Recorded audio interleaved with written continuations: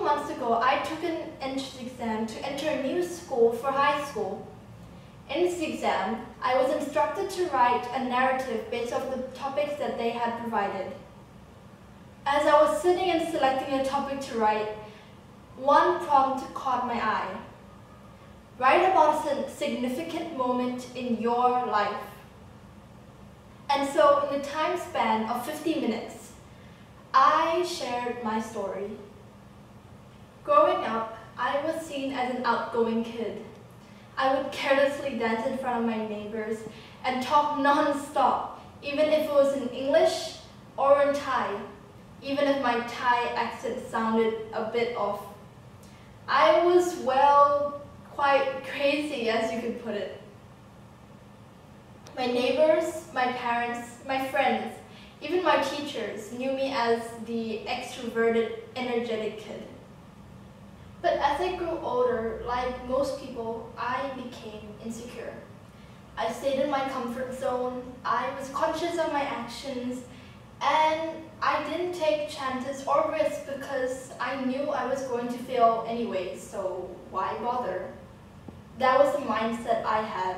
I thought that if I tried, I would fail. And if I failed, it would be a public embarrassment, and my self-confidence would drop even lower. Because of my insecurities, I became quieter around my neighbors, who were the people who saw the most of who I was in my childhood. They would ask questions like, why don't you talk? Why don't you speak Thai? What happened to the old you? In my school, every quarter our music class had to perform in front of the whole entire school for our practical exam.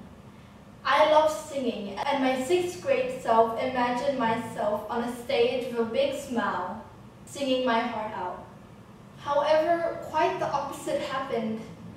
Every time I performed, I was shaking, but deep down it was because I wanted to at least try to be the person I wanted to be.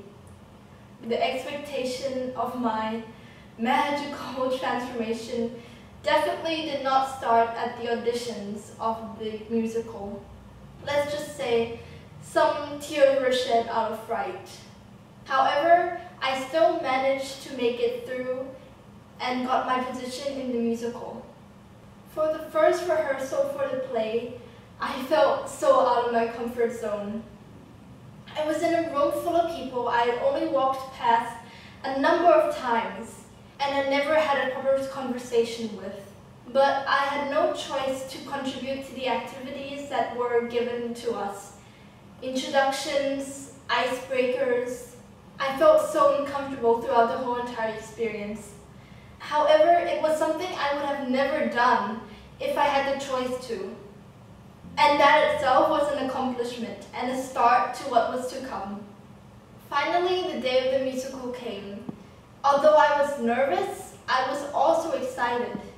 I remember before going on stage for the first time, my heart was beating out of my chest and my palms were clammy, and there was a huge weight on my shoulders. When I got off the stage for the first time, I felt relieved. The huge weight on my shoulders had disappeared and I was so happy. The rest of the performance went smoothly and I didn't feel uncomfortable throughout the whole experience. But the moment I will always remember was during a song in the play. As we sang the last note and slowly exited the stage, I heard something. My own voice.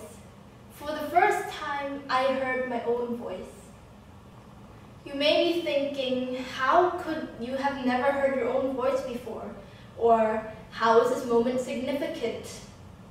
Well, yes, of course, I've heard my own voice before, but never in the way it sounded at that moment. To others, I was just singing a high note, but to me, I saw my future self in my voice.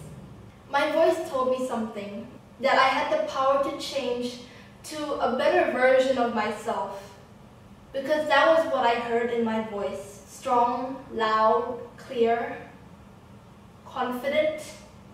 Strong, loud, clear, confident. Unlike my shaky tone in my previous performances.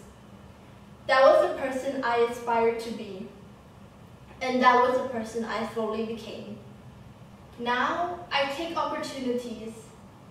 I get out of my comfort zone more often, and I sing with much more confidence than I had compared to my previous performances.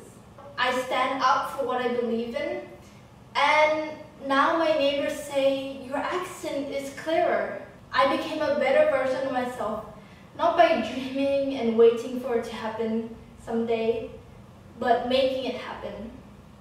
And although today I am not completely confident and strong like I wish to be, I am getting there. The one thing I can share with you today is this. From my experience, I've learned that confidence is like a box.